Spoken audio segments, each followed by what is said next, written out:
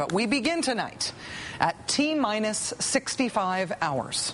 The countdown is now on for Democrats to finally finish off health reform, to get it passed and signed into law. At exactly 2:07 p.m. this afternoon, House Democrats officially posted this document online. This is the 153-page House amendment to the Senate health reform bill. And this document getting posted online today at 2:07 p.m. starts a clock ticking. It means that the earliest that a vote on that thing can now happen in the House is at 2:07 p.m. on Sunday, 72 hours after it was posted online, roughly 65 hours or so from this moment right now. Sunday is the day. Mark it in your calendars. Democrats had a longer than expected wait for the CBO score on what they're going to be voting for, but what they finally got from the CBO, they like. They like it very much. The bill will mean that 95% of Americans will have health insurance. That's 32 million more people than are covered right now. President Obama had said he wanted a bill that costs $950 billion or less. The costs actually come in about $10 billion under the president's target. Fiscally speaking, the spending is worth it. The overall health reform project should cut the deficit by $138 billion over the next 10 years, and then by a whopping $1.2 trillion the following 10 years. Now, after those numbers came out today, House Democrats essentially went sprinting for the nearest TV camera. We are absolutely giddy over the great news that we've gotten from CBO. This is a magnificent bill for the American people, and the news from CBO indicate that what we're doing will be great for the American people way out into the future. Sharing in that giddiness today was President Obama, who canceled his scheduled trip to Indonesia and Australia in order to be in town when the House and Senate votes go down. The reform we seek would bring $1.3 trillion in deficit reduction over the next 2 decades.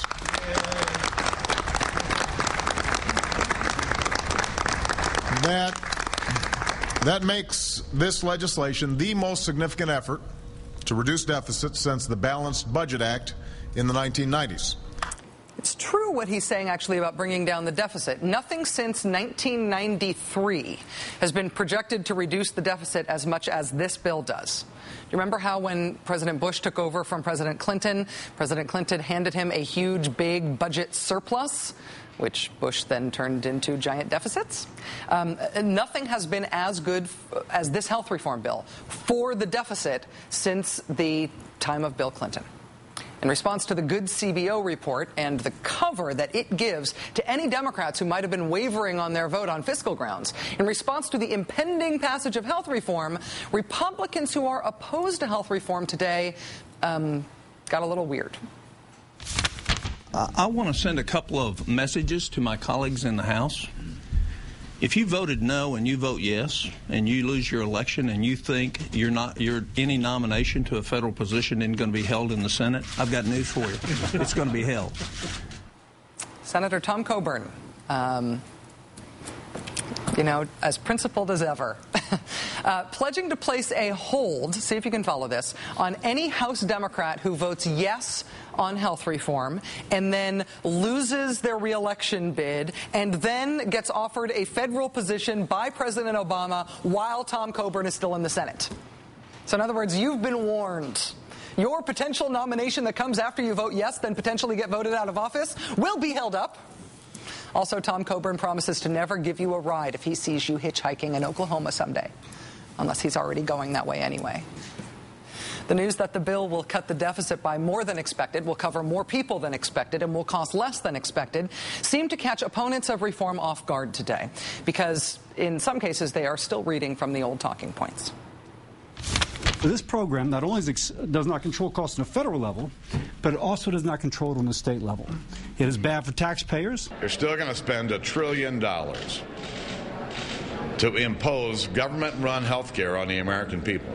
This bill spends too much. It taxes too much. It costs too much.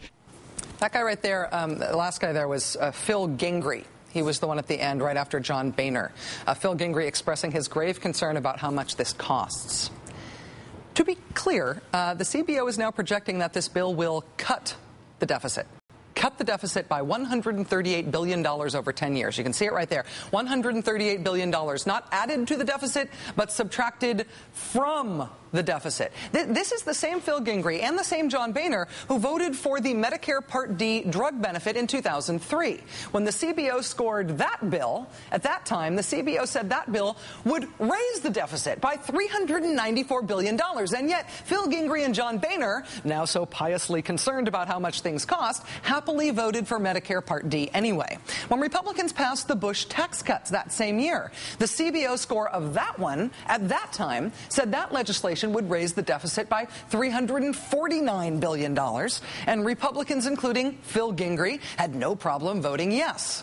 When Republicans passed the first Bush tax cuts in 2001, the CBO score of that one, at that time, said it would raise the deficit by $1.3 trillion, trillion with a T.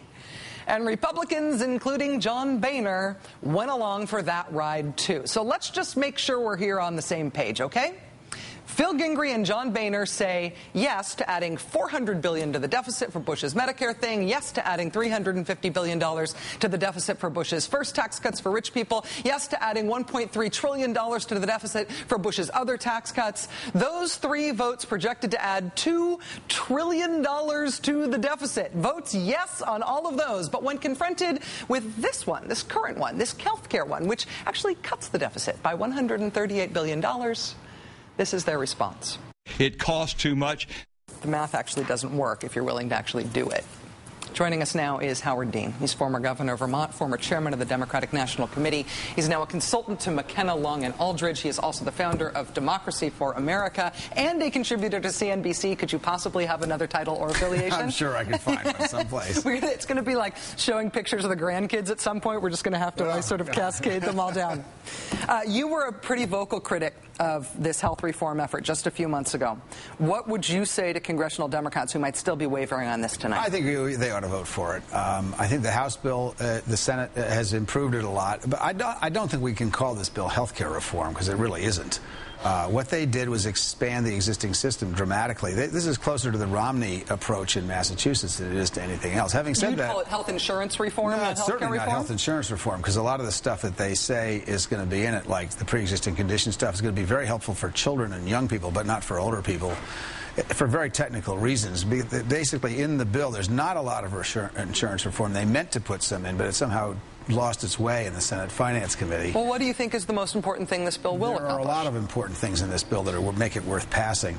The first is it's great for small businesses. If you have fewer than 30 employees, you don't have to pay health insurance at all anymore. And we ought to break the link between employment and health insurance, and that begins that process. Secondly, it is good for the deficit.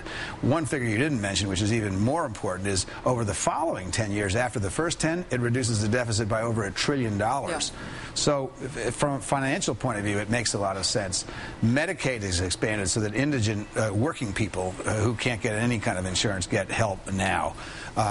Children pre-existing conditions on the day the president signs the bill are gone. A friend of mine just had his 9-year-old daughter come down with diabetes. He would lose his insurance policy under the present, for the whole family under the present circumstances. That'll be gone if this bill passes.